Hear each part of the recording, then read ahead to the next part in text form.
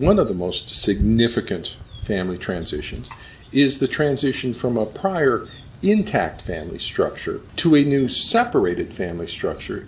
In the intact family structure, the child's able to just sort of swim in the family unit and be a child, whereas when we move to a separated family structure, that child's role is now to hold the family together, and that can be a stressful position for the child because the parents are separating. So the separation pressure is pulling the child apart in their unifying function within the family. So with all divorce, what we want to do is keep the separation energies contained and minimal so that the child can more fully and healthily perform their function of loving both parents and being loved by both parents and maintaining the family.